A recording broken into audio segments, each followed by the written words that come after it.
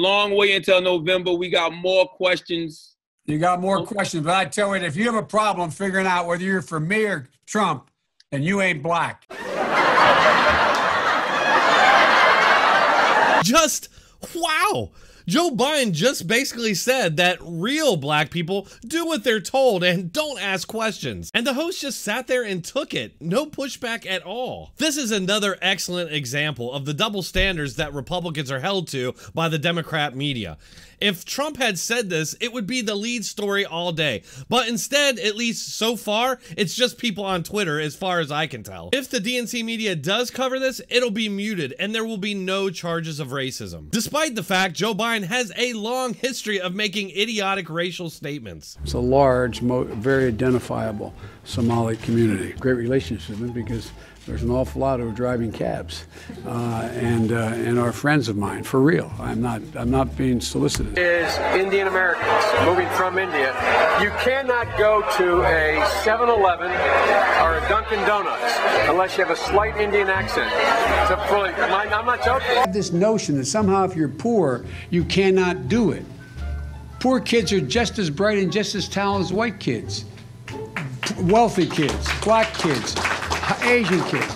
No, I really mean it. I'm prepared to say that I have a record of over 40 years and that I'm going to beat Joe Biden. You know, something I noticed watching these clips is every single time he makes one of these idiotic racial statements, he always follows it up with, no, I'm serious, or I'm not joking. We'll get right back into this episode, but first, let me quickly tell you about this free special offer for my subscribers. What will your savings in retirement look like once we've declared victory over the virus? Many Americans use this little-known IRS qualified loophole that allows Americans to buy gold and silver with their retirement accounts. Call today and request a free investment kit below. Mention Dronetek Politics and get a free 1-ounce silver coin for qualified retirement account holders. Must be over 40 to qualify.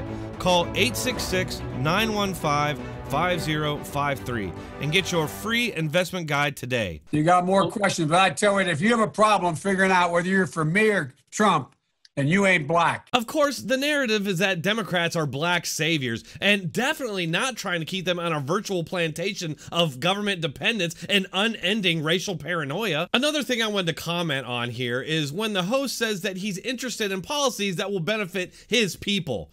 First, imagine that it was a white guy saying something like that. A white person that only wants policies that'll benefit his people. I want small government policies that will stay out of our lives as much as possible.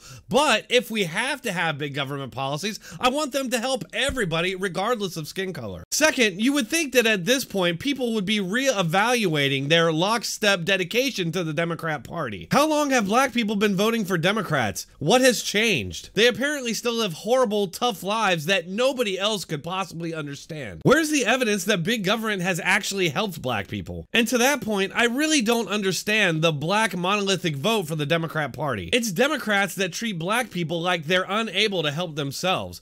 It's Democrats that put on phony black accents to pander to African Americans. Republicans simply don't do that sort of thing. How could somebody watch Biden or Clinton put on these phony accents and then swear off voting Democrat based on the cringe factor alone? I don't feel no ways tired. I come too far from where I started from. Nobody told me that the road would be easy. I don't believe he brought me this far. Who do they think they're fooling? Do black people really respond to that?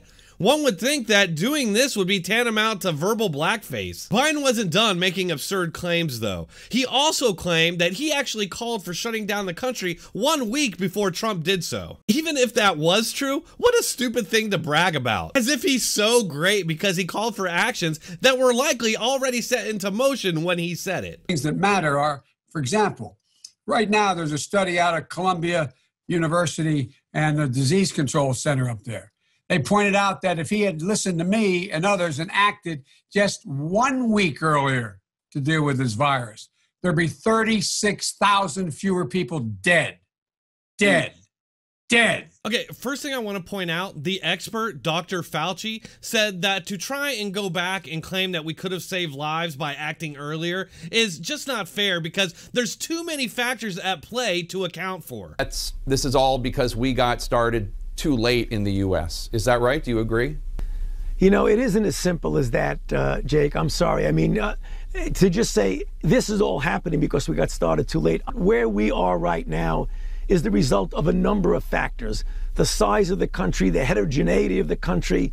I think it's a little bit unfair to compare us to South Korea, but I don't think you could say that we are where we are right now because of one factor. So I did a pretty extensive search looking for any mention of Joe Biden calling for closing down the country, but all I found was him criticizing Trump for his China travel ban, calling it racist and xenophobic. I also noticed that Joe Biden lies again in that article, claiming that the China travel ban abandoned American citizens who were infected and needed treatment.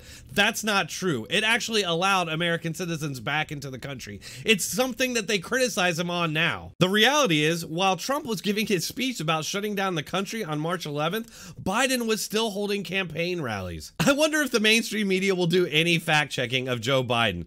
Has anyone ever seen the network or cable news media fact-check a Democrat at all? If they have done it, it's exceedingly rare. That's all for this episode. Please hit that like button, share, and subscribe. It really helps this channel. If you'd like to support this channel, you can do so on one of these platforms. You can find all the links in the description and pinned comment. Thanks for watching. Keep coming back.